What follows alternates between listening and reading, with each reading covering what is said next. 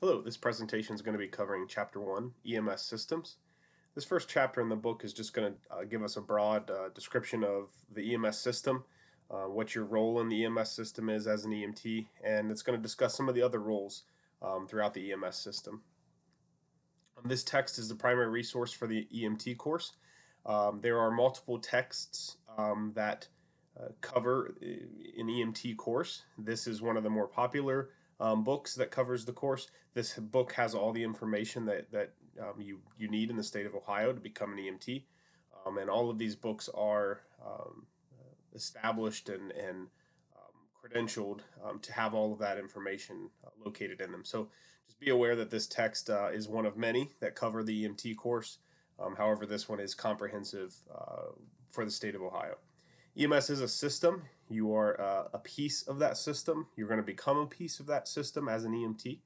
So we'll talk about that a little bit throughout this course. Chapter 1 discusses that the system's key components. So we're going to talk about those key components of the system and how you fit into that system as an EMT. So let's talk about the course in and of itself. The EMS system is a team of healthcare professionals. This includes firefighters, EMTs, paramedics, emergency medical responders, dispatchers, nurses, physicians, anyone that provides emergency care and support. The EMS system is governed by state laws. As you complete this course, you're eligible to either take the National Registry exam or your state certification exam. In the state of Ohio, you will take the National Registry exam. So the state of Ohio uses the National Registry exam as our certification testing. So essentially, how this works is you will go through this entire course, 176 hours of course material. At the end of this course, you will take a written and a practical test. That's for the course. After that practical test and the written test is passed, then you will be eligible to take the National Registry EMT exam, cognitive exam.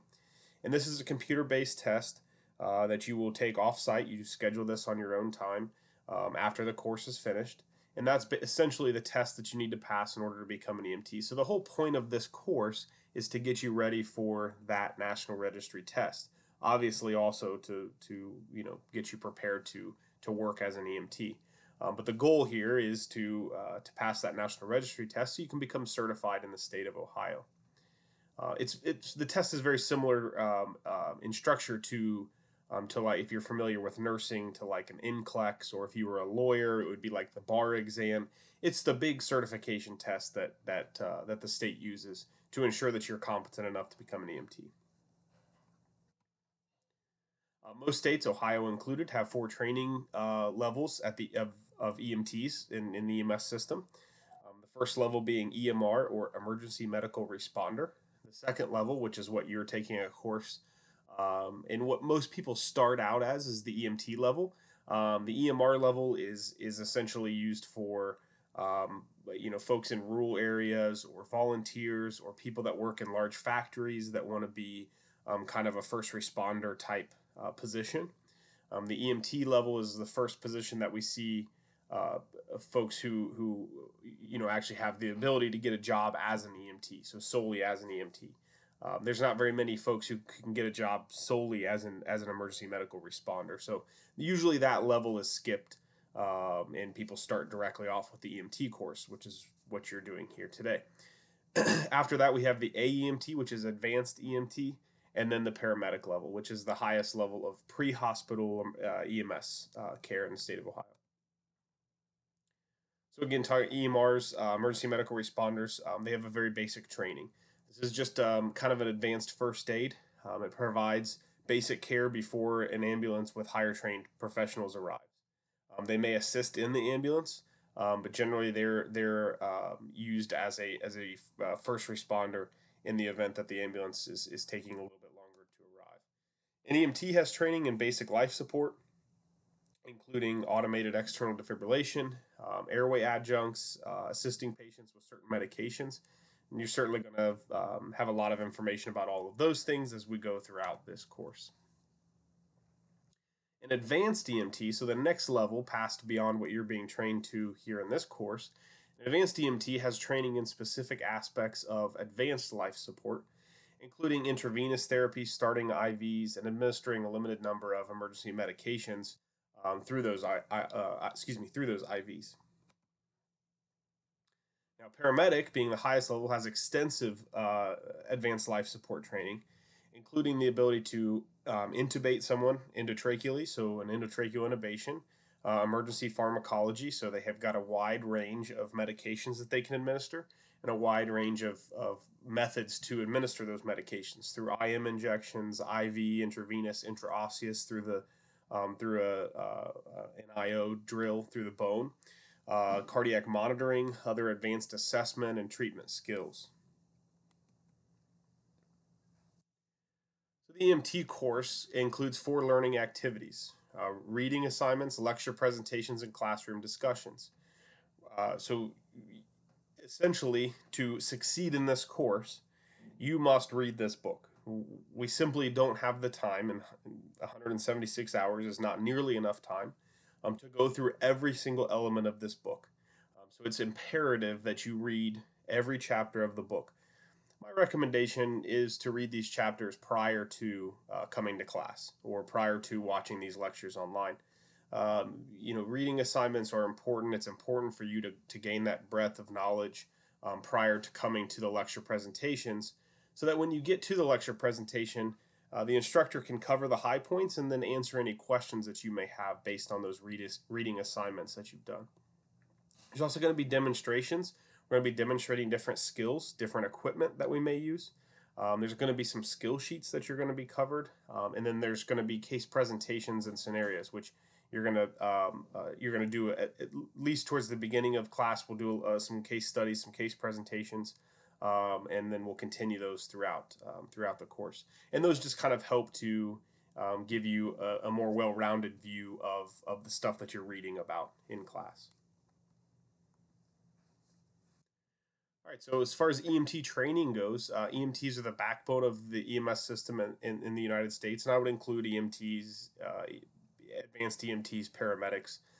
Um, EMTs provide emergency care to sick and injured patients. Some patients are in life-threatening situations.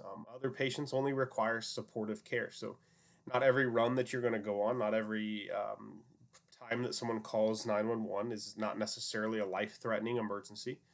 Sometimes they just need supportive care. So, you're going to have a good mix of those two types of runs throughout your career. Some of the subjects that we're going to discuss in the text include the scene size up. The scene size up is upon your arrival at the scene, excuse me, and even before your arrival. These are all the things that are going through your head, generally to ensure your safety. So your safety is priority. That's the first thing that you have to be thinking about any run that you go on in EMS. So that's a big part of the scene size up, is ensuring your safety. That's the first priority. Additionally, the scene size up is where you're going to gain a general impression of the event that's going on. It's where you're going to look at the big picture and get a feeling for what type of run you're going on. Is there multiple patients? Is this some sort of hazmat incident? Is there a fire? Has it been an auto accident? Is this patient, just having some sort of medical complaint? That's all part of that scene size up.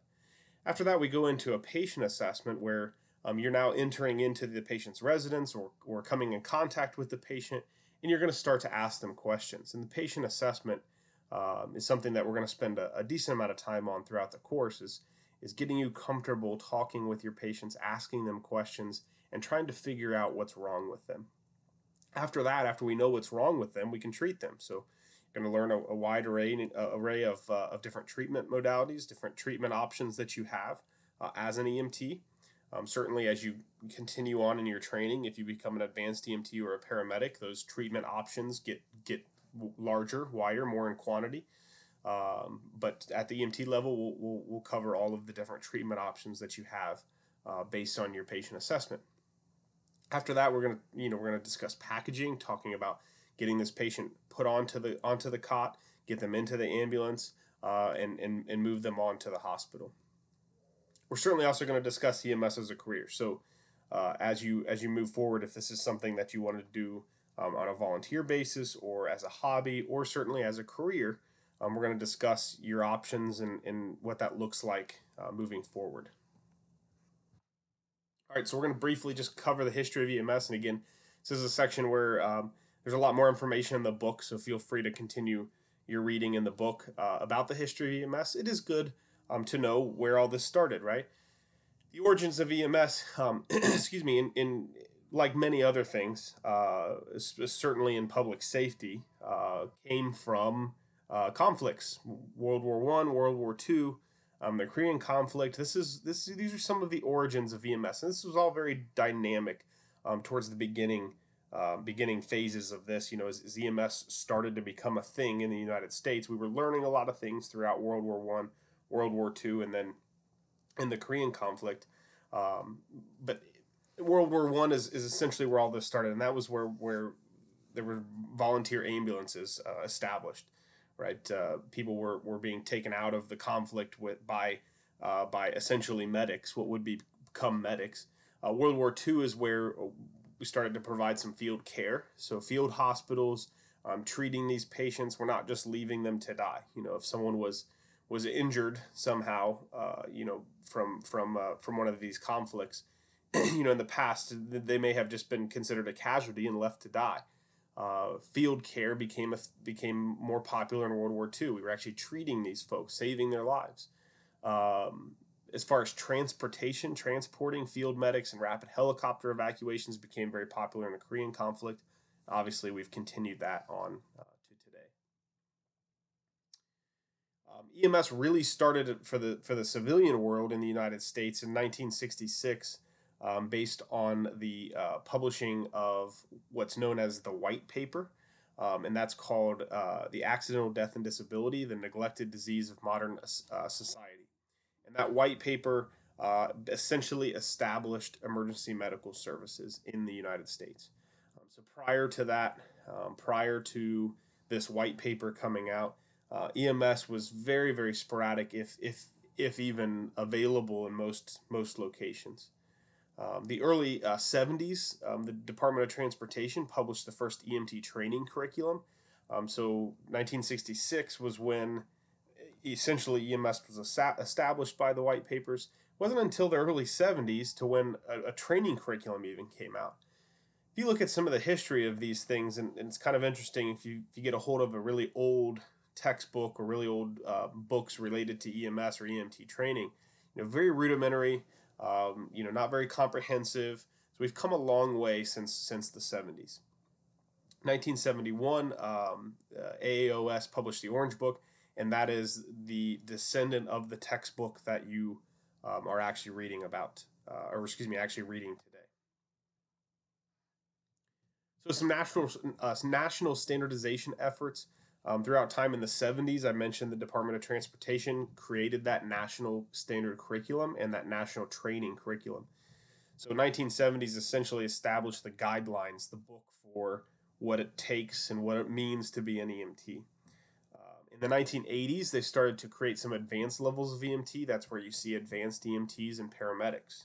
And then in 1990, the NHTSA created the EMS agenda for the future, and this was basically laying out the plans for what EMS looks like in today's world, really in the early 2000s up until now, up until today. So some different levels of training. Federal level would be the National EMS Scope of Practice model. So essentially, the way that EMS training works and the way that our procedures, our policies, the way we treat people, there's three different levels, and federal level, state level, and local level. Federal level is the essentially the umbrella over top of all of EMS. This is the National Scope of Practice model. So this provides guidelines for all EMTs across the entire country. The state level then has their own laws that regulate EMS operations based on their particular state. So every state does EMS a little bit differently, but again, we all fall underneath this federal umbrella, which is the National EMS Scope of Practice.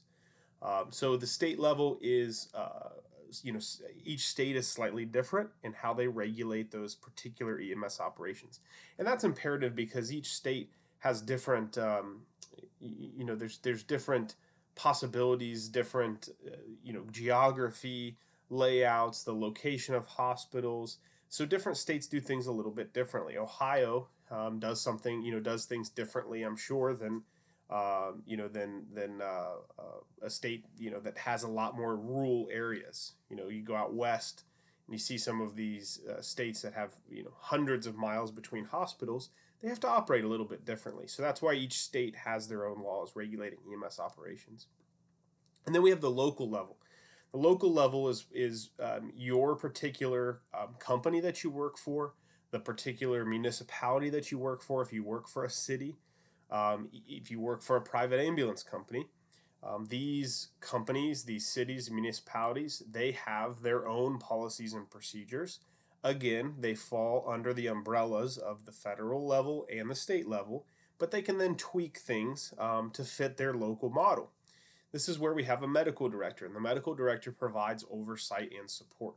So every EMS agency, this school included, has a medical director. So whether it's a training program, whether it's a private ambulance company, whether it's a city or municipality, fire-based EMS, every group, every EMS entity has a medical director, and the medical director is an emergency room physician, or a physician that has specialized training in emergency medical care, and that medical director provides oversight and support. So they provide a curriculum, essentially a protocol, and we'll talk about all those things as we go throughout this chapter. So if you look at these different levels of training here and how they kind of overlap, the national EMS scope of practice model is a theoretical foundation. So that's, again, the umbrella. That's the basis for everything that we do.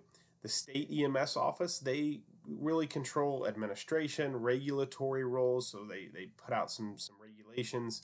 Legislative, meaning they put out the laws that we have to follow.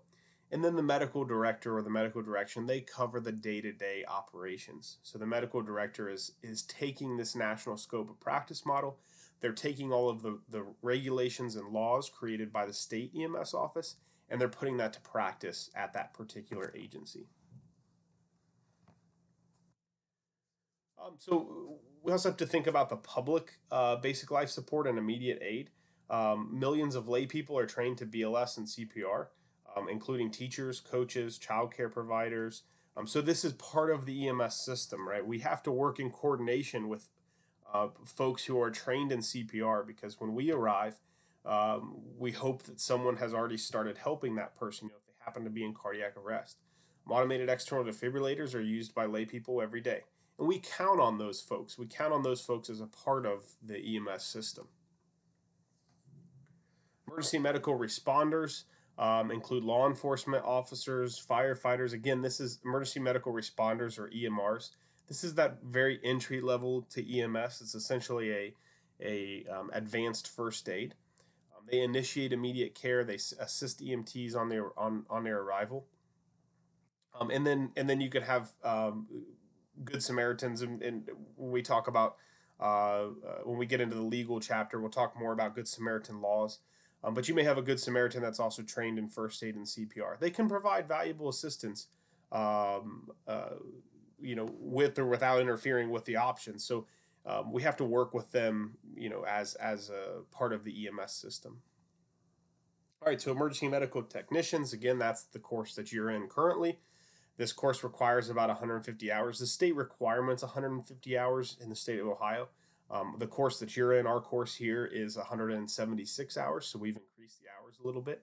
Honestly, in my opinion, still low. I think we could easily get that number up to 200. There's a lot to talk about. This is, as you probably know, it's a very large book, 41 chapters to cover, along with all of the skills-based things that we need to cover. The EMT is going to learn knowledge and skills to provide basic emergency care. The EMT assumes responsibility for assessment, care, packaging, and transport of the patient. So this is the first level of EMS where you're actually going to assume responsibility for the patient, for the patient care, the assessment, packaging, and transporting a patient to the hospital. An EMR or emergency medical responder is not going to do all of that. They're going to provide that initial basic first aid care to someone. When an EMT arrives, the EMT is now eligible or responsible for the assessment, care, packaging, and transport of that patient to the hospital. Advanced emergency medical technician, so the next level up from where you're being trained at here now. This training adds knowledge and skills in specific aspects of advanced life support, including IV therapy, advanced airway adjuncts, administration of a limited number of medications. So, advanced EMTs can start IVs, they can perform some more advanced airway skills, and then there's a handful of medications that they're eligible to administer. And then at the higher level of EMS pre-hospital care is paramedics. Paramedics require to obtain your paramedic certification requires an extensive amount of training, 1,000 to 1,300 hours in the classroom and in internships and clinical settings. You know, very, very extensive course. This is covering a wide range of ALS skills, from IVs to medication administration. These are all more advanced topics. All right, so there's 14 components of the EMS system that the book's going to cover here, and we're going to talk briefly about each of these components of the EMS system.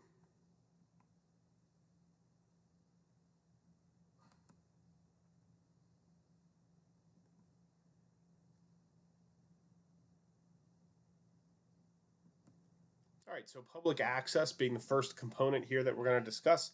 911 systems, this is how the public accesses our services through the 911 system.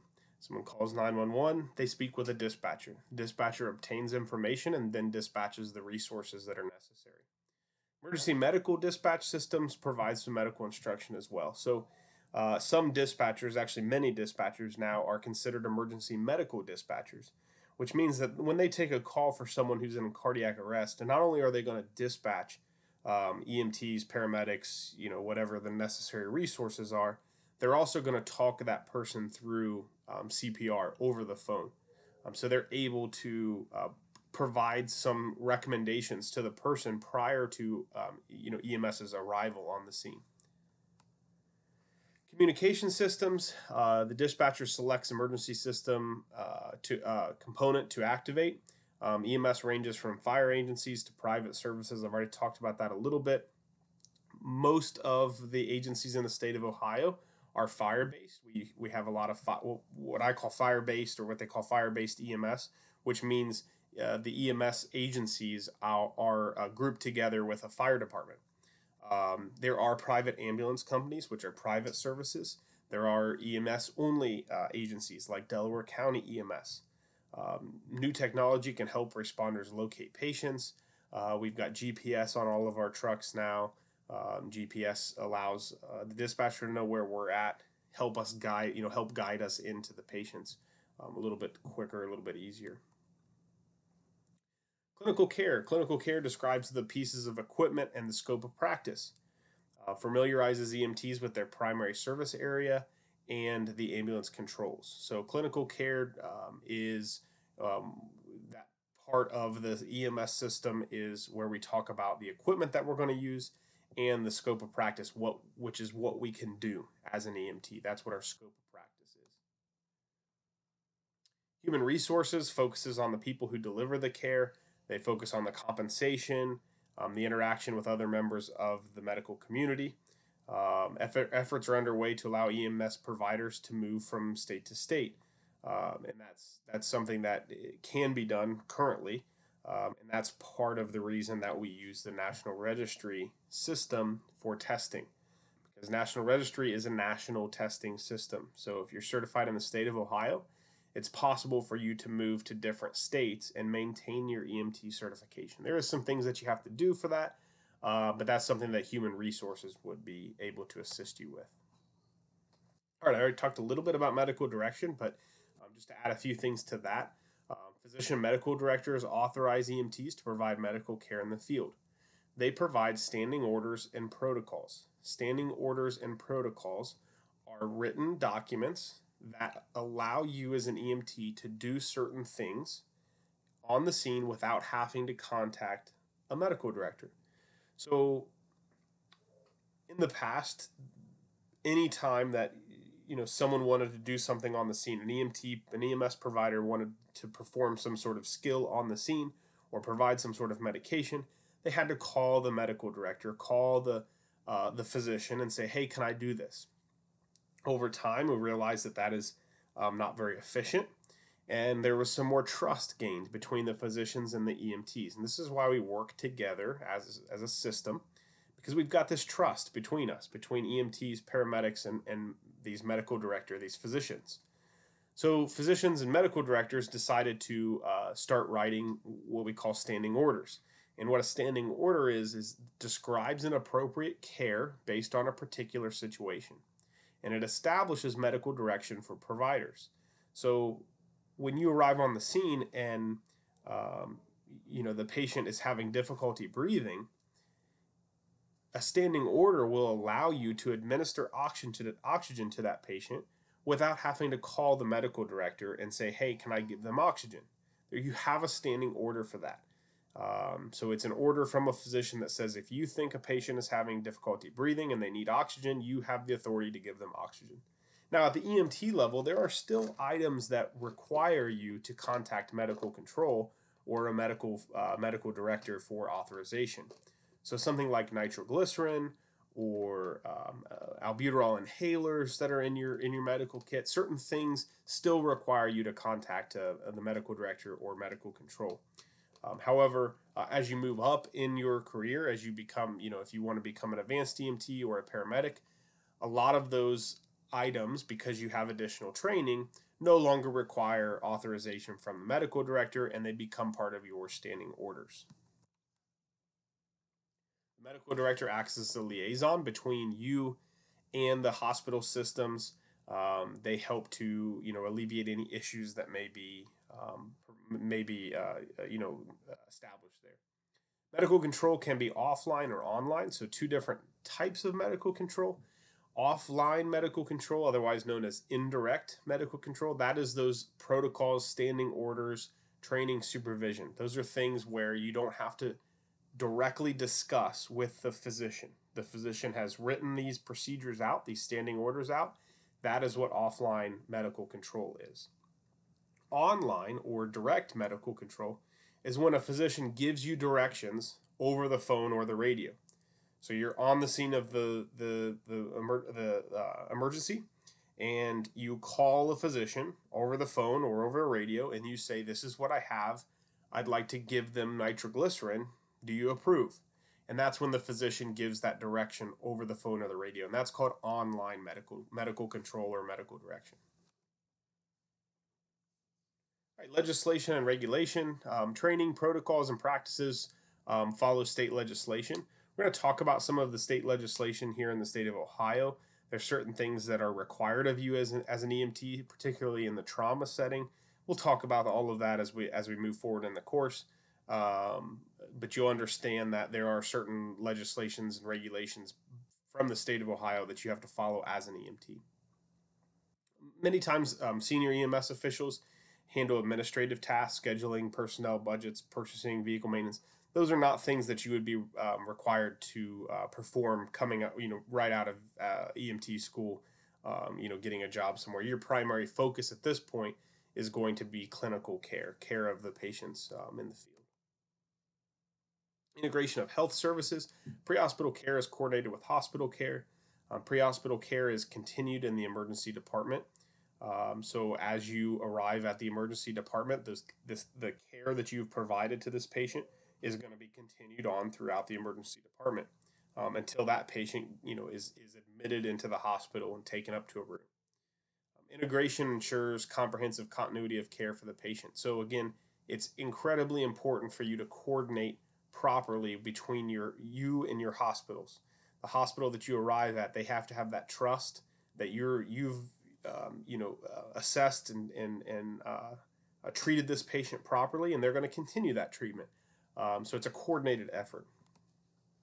EMS systems collaborate with hospitals to improve treatment for patients, heart attacks, trauma, strokes in particular. All of these three elements, these three emergencies are major emergencies for these patients: heart attacks, traumas, strokes, and there's specialized hospitals that handle these different types of medical emergencies. So we coordinate and collaborate with those hospitals to ensure that if a patient is having a heart attack, the EMT recognizes that early, provides proper notification to the hospital in a timely manner, transports that patient to the hospital in a timely manner, and then the hospital is ready to receive and begin immediate treatment of that patient because of the pre-notification from EMS.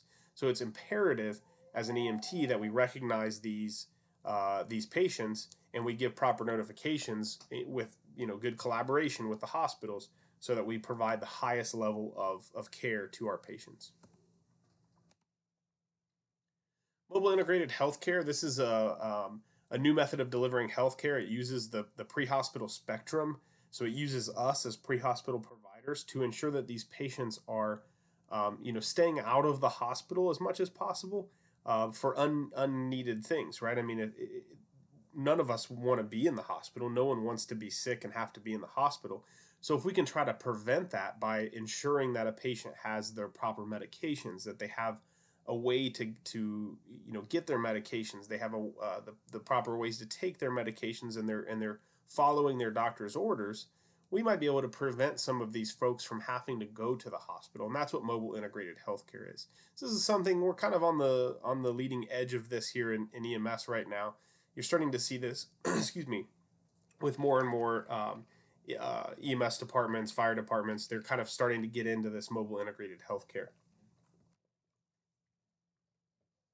It has created additional training levels for EMS providers, including community paramedicine or community paramedics. And those community paramedics are paramedics who receive some advanced training to provide services within a community. So not just going out when someone calls 911, but going out after someone's released from the hospital and just checking up on them. Making sure they have their proper medications, make sure they're following their doctor's orders. That's what a community paramedic does. All right, evaluation. So evaluation is a big part of being an EMS provider. The medical director is responsible for maintaining quality control. So ultimately, it goes to the medical director. The medical director is the person who's responsible for saying, yes, all of the EMTs, all of the paramedics that are working under my command are maintaining a high level of emergency care. That's quality control, and that's the responsibility ultimately of the medical director. Now, in larger organizations, Columbus Fire Department, for example, there's many pieces to this, right? The medical director isn't the only person who is responsible for those those 1,000 EMS providers. There's other supervisors in that chain of command, but the medical director is ultimately responsible for quality control. Continuous quality improvement reviews and audits the EMS system. Continuous quality improvement is a way to ensure that we are providing the highest level of care. Refresher training or continuing education is important, and minimizing errors is the goal. So the goal is not to get someone in trouble. The goal is not punitive. This is not to find out when you did something wrong on an EMS run and punish you for it. The goal is to recognize errors and train to prevent those errors from happening in the future. And that's the whole point of continuous quality improvement. It's not a punitive system. It's a system of, hey, let's all do better so that we can provide the best results for our patients. Information systems are used to efficiently, document the care that has been delivered. Most EMS departments, fire departments now are using computer-based software for EMS reports. So 10, 15, 20 years ago, everything was done on paper reports, carbon copy paper. It was had some challenges, to write out reports on paper. Now with computerized software, it's a lot easier to document these cases, document the reports, and then transfer that information over to the hospital electronically. Finance systems vary depending upon the organization. Um, Types of organizations providing EMS transport across the 200 largest cities, you'll see that private organization has edged out above fire department or fire-based EMS. Um, I would say in the state of Ohio, we're quite a bit different than that. We are majority of us are fire-based EMS. So the fire department provides the EMS transport services. However, there are some cities around, certainly across the nation, where you've got a fire department and an EMS department that are completely separate. A private organization maintains the EMS services. Personnel may be paid, volunteer, or a mix. EMTs may be asked to gather insurance information, secure signatures, or obtain permission from patients to bill insurance. However, from a standpoint of the finances of the department, EMTs are not required to gather, all of, or excuse me, to bill those patients specifically. This is something that is done by an EMS billing department, and most EMS departments, fire departments around the state of Ohio have a third party company that handles all EMS billing. So EMTs may be asked to gather some information, but EMTs are not responsible for actually billing those patients. Education system. So education's a big part of the EMS system. EMS instructors, particularly in the state of Ohio, are licensed by the state of Ohio. So that's a certification that you can obtain. After obtaining your EMT certification, you can become an EMT instructor. Not anyone can be an EMT instructor. You have to go to a 40-hour course. You've got to pass another state test. And you have to show that you're able to instruct EMTs. All the instructors that you're going to have in class here are all certified, state of Ohio certified EMS instructors. Most EMS training programs must adhere to the national standards. So we're included in that. We have to ensure that we're only training you to the national standard. Continuing education, refresher courses, computer-based or mannequin-based self-education exercises are all possibilities after you obtain your certification. So after you obtain your certification, just understand that you're going to be required to continue your education. You're going to be required to meet certain levels of continuing education requirements. So depending on how far you go, if you become an advanced EMT, a paramedic, so on and so forth, those levels increase as you go forward in your career. The point of this, the point of continuing education, is to keep you up to date with the most current knowledge. Emergency medicine in general, it's a practice.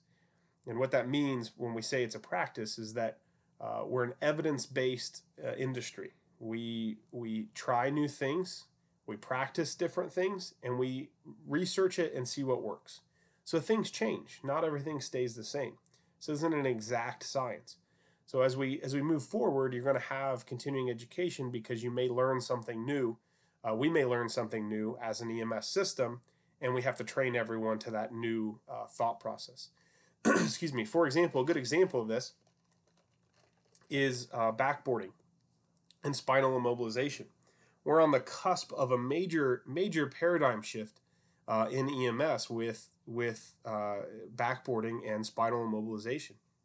In the past, if we had any patient who had any mechanism of injury, so they got into a car accident, they fell, whatever the case may be, we would throw them on a long backboard, which is a hard, firm board that they would lie onto, and we would strap them down to it and put them on the cot and take them to the hospital. What we found now in the last 10, 15 years was that just because someone has the mechanism of injury because they were involved in an auto accident doesn't necessarily mean that they need to be strapped down to a hard board. What they're finding is that might actually be hurting patients. That might be causing more problems.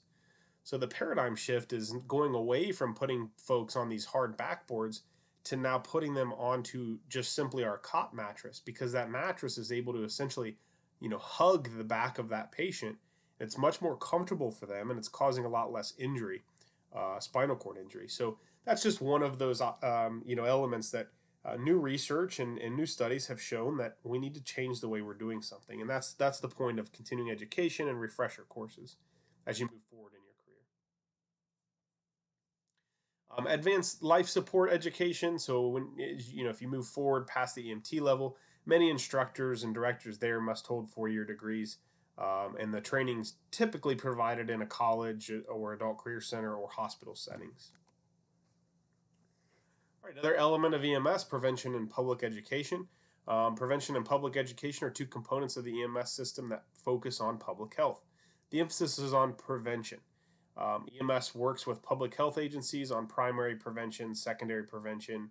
So this is where we would, create vaccination programs, seatbelt laws. That's something that was created through the EMS system. Pre-hospital EMS providers and trauma doctors are the ones that pushed for seatbelt laws, tobacco use laws, helmet laws. These are all prevention elements from public health. So these are some different accomplishments that as an EMS system that we've achieved to help prevent folks from being injured or illness. Research, as I was talking about a little earlier, this helps determine the shape of EMS. Again, we're an evidence-based practice. We gather data, we make evidence-based decisions based on that research. And this changes. Again, it's evidence-based. So if the evidence changes, the research changes, we're going to change the way that we do things. All right, so let's talk about some roles and responsibilities of an EMT. Keep your vehicles and equipment ready at all times. You never know when the next 911 call is going to go out, so you have to ensure that your vehicle and your equipment is ready to go at all times. Ensure safety. Your safety is priority number one. If you're not able to help someone because you have endangered yourself somehow, then you're not making the problem any better. You're making it worse. So your safety has to be priority number one. You have to think about yourself first, because if you're not there to help someone, then no one's going to be able to help them, because they're going to have to be helping you as well. Be familiar with your emergency vehicle operation. We're going to go over some of those elements throughout the course. You're going to get to go into a medic and see what a medic looks like and see how it operates. On-scene leadership. When we arrive on scene, we're considered the experts. You need to be a leader on the scene. You need to be calling the shots. Scene evaluation. So you need to recognize certain elements. If this is a hazmat type incident, if this is something that's been caused out of violence, that's all part of your scene evaluation, and you have to recognize those things. Something like child abuse. If you recognize something like child abuse and report that, that's all part of that scene evaluation. Calling for additional resources as needed. So you're going to have to be the person that determines whether or not you need more help. It's okay to call for help, and there's certain certain responders that are required for certain incidents that you're going to be at. For example, confined space, water emergencies where you've got someone who's potentially drowning or something. You need a dive team, hazmat, hazardous materials, fire. There's a lot of different types of events that would require some additional resources. Gain patient access, so actually accessing the patient. Accessing the patient. So finding a way to get to the patient if their door's locked and they can't make it to their door. We're going to have to figure out how to get into that person's house. Perform patient assessment. That's a big role of an EMT. Determining what is wrong with that patient and then treating them for that. Give emergency medical care while awaiting those additional medical resources. So if this is the case that requires a higher level of care like ALS, like a paramedic, you're going to have to still provide them medical care while you're awaiting. We can't just call for a paramedic and leave. We've got to provide them with some initial basic life support prior to the arrival of the advanced responder. Give emotional support. It's quite possible that that you're going to have to be emotional support person for someone on the scene. If a patient's if a patient is found deceased, You may have to, provide some comfort and some care to family members around the scene. You may be the first person that's there to provide that emotional support. Maintain a continuity of care. So as you begin care, you need to continue that care throughout to the end result, which is you transferring that care over to a higher level provider, such as a nurse or a physician in the hospital. Certainly going to resolve emergency incidences. You're certainly going to uphold medical and legal standards, and you're going to ensure and protect patient privacy. We'll talk a lot more about patient privacy during the chapter over legal responsibilities, but patient privacy is a big deal, and it's governed by federal laws. You may have to give administrative support, constantly continue professional development. So ensure that you are acting as a highest level professional and continuing your education in that regard. Cultivate and sustain community relations. So we are members of the community. We're a vital member of the community. So establishing those good community relations is important. You're going to give back to the profession as well. So you're going to do something that's going to help this profession. Uh, this career is a noble career, and it's very worthwhile. So it's important for us to give back to the profession. So do something every day that helps yourself and helps your coworkers. It helps the profession in general. Some really important professional attributes of an EMT: integrity. You must maintain a high level of integrity. Uh, People trust us. We go into someone's house on the worst day of their lives. They have to be able to trust us as EMTs. Um, you've got to be able to show that you're empathetic, right? That you feel for that person. You're self motivated. You want to be a doer. You want to fix things, right? You want to make things better. That's part of motivation. Appearance and hygiene, right? And that kind of goes back to your integrity and motivation to ensure that you have maintain that level of appearance and a good level of hygiene. So I will require you in class to wear a uniform because it's important. It's important to not only know what you're doing, but to look like you know what you're doing. And that involves self confidence as well. Be confident in the job that you're doing. Time management is important. We always say in fire and EMS, the only way to get fired is to be late because time is so important, right? If you don't show up on work, if you don't show up to work, who is going to be there when someone needs you? So it's incredibly important. Time management, be to work on time and manage that time appropriately. Communications. We're working with different professionals. Throughout your day, throughout your career, you need to ensure that you're able to communicate. Teamwork. This job is all about teamwork. Teamwork is incredibly important because without our teammates, without our coworkers and our teammates, we can't do this by ourselves. So we've got to work together, and teamwork's important.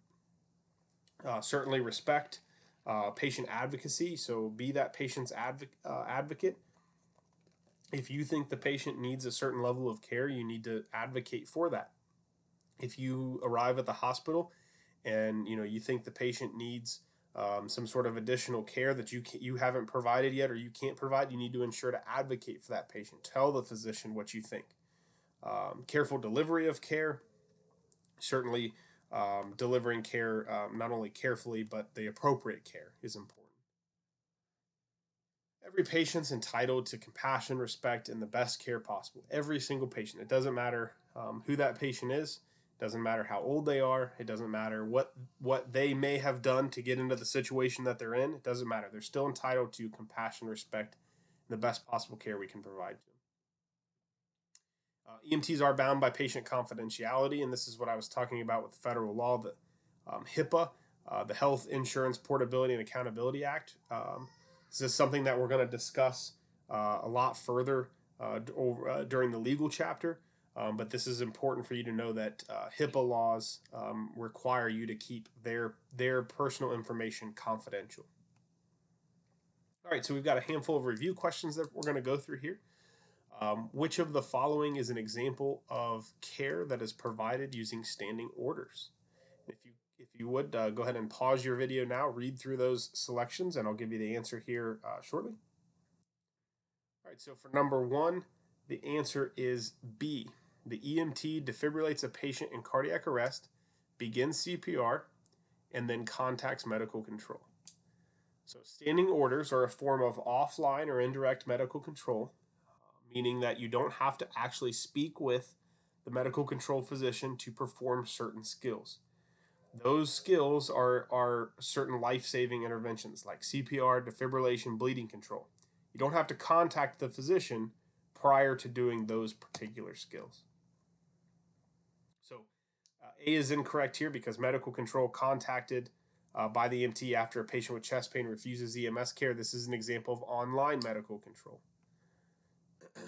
A physician gives the EMT an order via radio to administer oral glucose. Again, that's an example of online medical control given over the phone or the radio.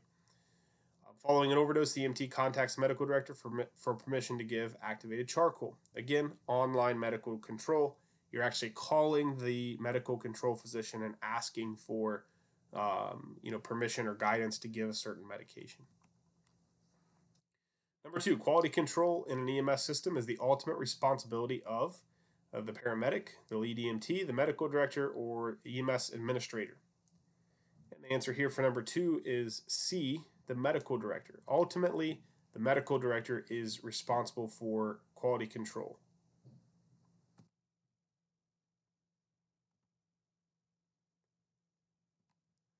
Number 3, upon arriving at the scene of a domestic dispute, you hear yelling and the sound of breaking glass from inside the residence.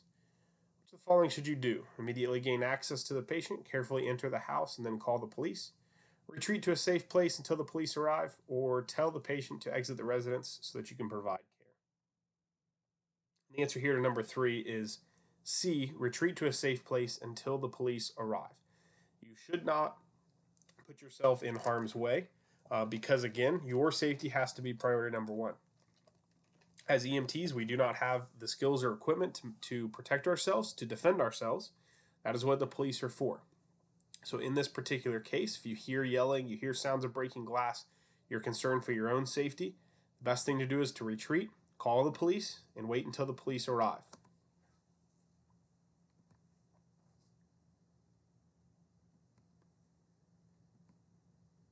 All right, number 4.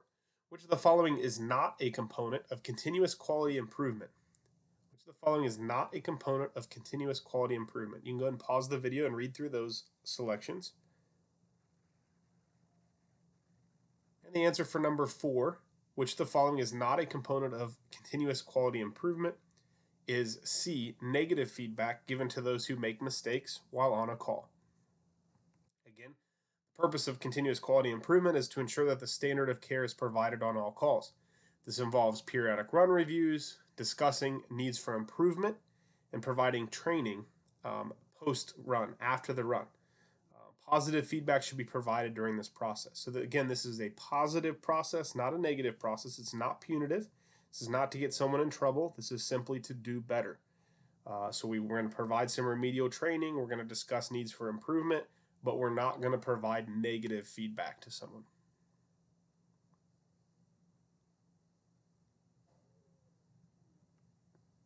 All right, number 5. All of the following are responsibilities of the EMS medical director except, and you can go ahead and pause the video, read through those. And the answer for number 5, all of the following are responsibilities of the EMS medical director except A, evaluating the patient insurance information. So all of the following are responsibilities of the EMS medical director except evaluating patient insurance information. Responsibility of the medical director includes serving as a liaison, ensuring that appropriate standards are met, ensuring the appropriate EMT education and continuing training. Insurance matters are handled by the EMS billing department. And as I talked about earlier, generally that's a third-party company that deals with EMS billing.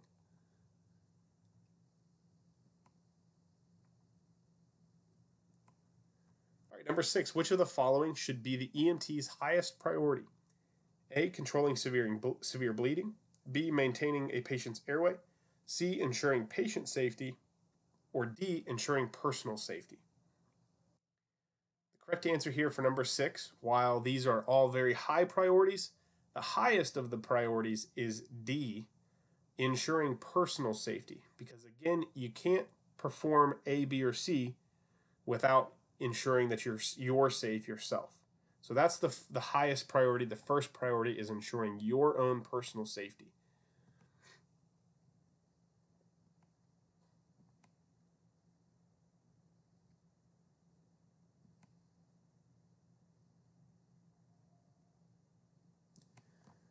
All right, and our last review question, number 7, which of the following is a professional responsibility of the EMT? And you can go ahead and pause the video there and read through those options.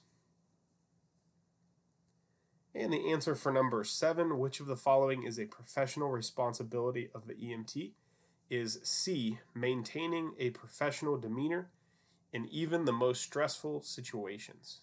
Because the public relies upon the EMT to remain calm when others cannot, he or she must project a professional and calm demeanor even when under extreme stress.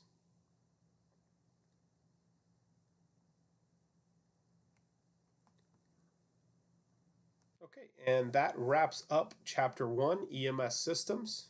We'll see you next time.